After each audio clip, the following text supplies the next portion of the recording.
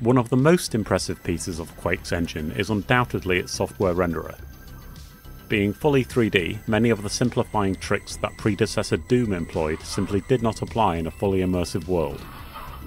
Instead, Quake's creators produced an ingenious system that wrung every last bit of power out of the first generation Pentium processor. In this video, we'll explore the hierarchy of optimizations that Quake uses, from culling down level geometry to placing individual pixels on the screen. In essence, Quake's software renderer is a sequence of prunings, each stage removing work for the next. The first such stage operates on the BSP tree. If you've seen my video on collision detection, you'll recall that the BSP tree divides the level up by repeatedly splitting into two. The BSP tree that is used for rendering contains polygons. These are primarily stored on non-leaf nodes, with each polygon appearing on exactly one node. Each empty leaf also references a list of faces that appear on the leaf's boundary. A given polygon may be referenced from two or more leaves if it happens to lie on the boundary of more than one leaf. At the start of each frame, the game walks this tree, setting a flag on polygons for rendering. The hierarchical nature of the BSP tree means huge areas of the level can be skipped in a single step. For example, Frustum culling ignores areas of the tree that are outside of the player's field of view. Frustum culling works by walking through the tree, and at each node comparing a bounding box for the node with a volume called the view frustum. The bounding box bounds all the polygons in the current node's subtree, and the view frustum represents the regional space that lies within the player's screen area. If there is no intersection, then nothing in this subtree can be visible, and so the node is skipped. Otherwise, the search proceeds into the node's children. When a leaf is encountered, it can be marked for rendering. A second mode of culling involves the pre-calculated potentially visible set, or PVS. I've previously made a video on how this is constructed, but for now it suffices to know that it stores a list of potentially visible leaves for every leaf in the tree. This means that if the player is in a given leaf, and the PVS does not indicate that a second leaf is visible, then this leaf can be safely ignored.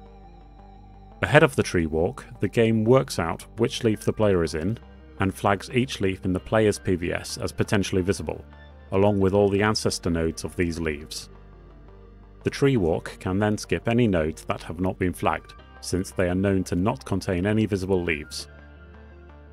The final tree walk looks like this, with only a small fraction of the level being marked for rendering. A further culling of faces occurs that is a subtle consequence of the way in which the tree is walked and the order in which faces are marked. I mentioned earlier that faces are stored on internal or non-leaf nodes. Each polygon that is stored on a node actually lies within the node's splitting plane. The tree is walked in front to back order, meaning that whenever an internal node is encountered, the side that the player is on is walked first. Before moving on to the far side, any marked faces are pushed into the next stage of rendering. Back faces may be marked by a leaf on the far side, but they will not be rendered since the faces for the node have already been processed. Not rendering back faces is valid since the level geometry guarantees that these faces will always be obscured. The game has done a decent job of culling as many polygons as it can. At this point we could render the polygons directly. Since the game is drawing from front to back, we just need to make sure that we don't draw over anything we have already drawn, and we should end up with a properly rendered scene. It turns out that this method, even with all the culling we've done, is still too slow in some cases. For complex scenes, there can be multiple polygons at many points in the image, so even just testing whether we've already drawn a pixel ends up being costly. Instead, Quake takes a different approach, which completely eliminates overdraw. The approach taken involves stepping through the scan lines of the screen one at a time. Quake produces a set of non-overlapping spans for each scan line, with one span for each polygon that appears in it. The span data structure contains the start row and column and the width of the span in pixels. Each span is stored in a list referenced from the relevant polygon. Once all the spans have been produced, the screen is drawn, polygon by polygon, span by span, and pixel by pixel, with zero overdraw. This sounds great, but we still need a way to produce the spans, and it needs to be fast. This is the method that the Quake developers came up with. To begin with, edges are produced for all the polygons that are left after the initial culling, which are then clipped to the view frustum and projected into screen space. Quake keeps two lists of edges for each scanline. One contains the new edges, edges whose top falls on the scanline. The other contains edges to be removed, edges whose bottom falls on the scanline. Horizontal edges are removed. Each edge's initial horizontal position, as well as its slope, is stored. This setup means that the horizontal positions of the edges on any particular scanline can be determined by scanning from top to bottom, adding new edges using the new edge lists, updating edges with the slope information, and removing edges using the remove edge lists. The list of edges for a particular line is known as an active edge list, or AEL. For a given scanline, each edge in the AEL is a potential start or end of a span. If the edge is the left edge of a polygon that is in front of all other polygons at this pixel, then a new span needs to be started.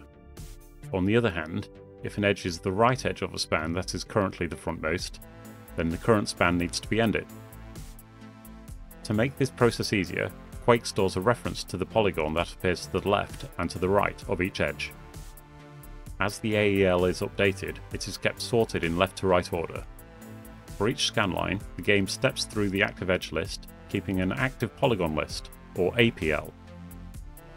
Each time an edge is encountered, the polygon to the left is removed from the APL, and the polygon to the right is added to the APL. The active polygon list itself is sorted by the distance from the camera, using the order in which the surface was encountered in the tree walk as a key. Whenever the top polygon on the list changes, the span for the old top is ended, and a span for the new top is created. Once the spans have been calculated, the polygons are traversed one at a time, and the spans for these polygons are rasterized. This method might seem overcomplicated, and perhaps even inefficient in terms of the computation required to manage the active edge and polygon lists. Bear in mind though that the AEL and APLs are almost always very short thanks to the prior culling stage, making the sorting operations very fast.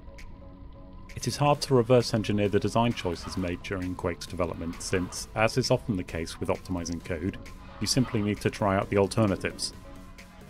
Thankfully, much of this process has been described in Michael Abrash's graphics programming black book. Abrash worked closely with lead programmer John Carmack on the rendering technology for Quake, all the while documenting the process in this epic work, available online.